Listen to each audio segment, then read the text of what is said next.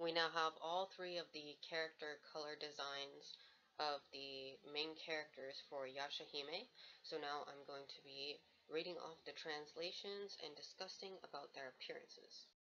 Now these translations were done by us, they are in no way the official ones, so they might be a little rough around the edges, but we did our best, so I do hope you enjoy. Inuyasha and Kagome's daughter Muroha's colors are released for the first time. 14-year-old bounty hunter for Kuni Kazubi Miyashi. If she puts on red lipstick, she will become the Crimson Night Demon of national destruction and rampage. Her personality is cheerful and open-hearted. In fact, Inuyasha and Kagome's daughter. Demon sword Kurakuramaru. Muroha's sword has a similar power as Inuyasha's Bakuryuha, Backlash Wave. Hers is also called Koryuha, Red Dragon Destructive Strike.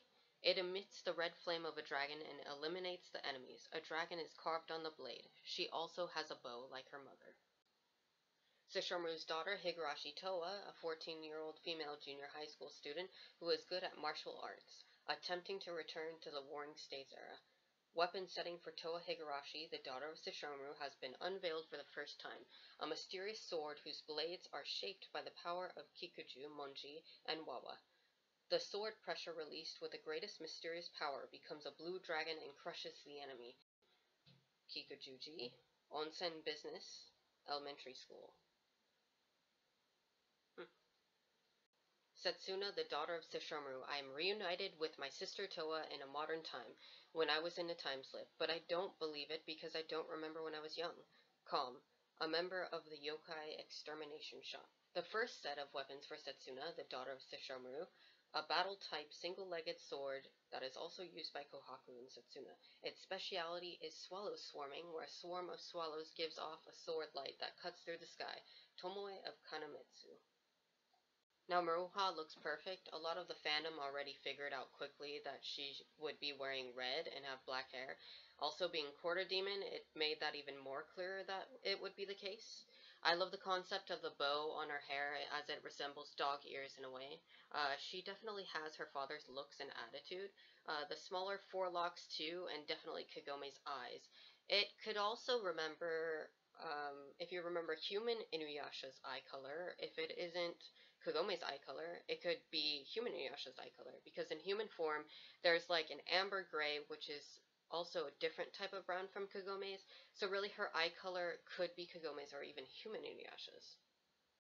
Towa and Setsuna absolutely remind me of yin and yang. I think a lot of us already knew that Towa would have the white hair and Setsuna would have the black hair, just based on the first promotional art that we were given. The red stripes and eye colors really surprised me, but Takahashi always is known for giving us beautiful character designs. I also want to note that the red and bluish purple for sure came from Sesshomaru's demon birthmarks, if you take a look at a picture of his face. Though they have not announced who the mother is, it would appear that Rin is most likely to be, especially with the twins' faces and Setsuna's hair color, which is like an off black brown like Rin's. It does seem like they won't announce who the mom is as a marketing thing.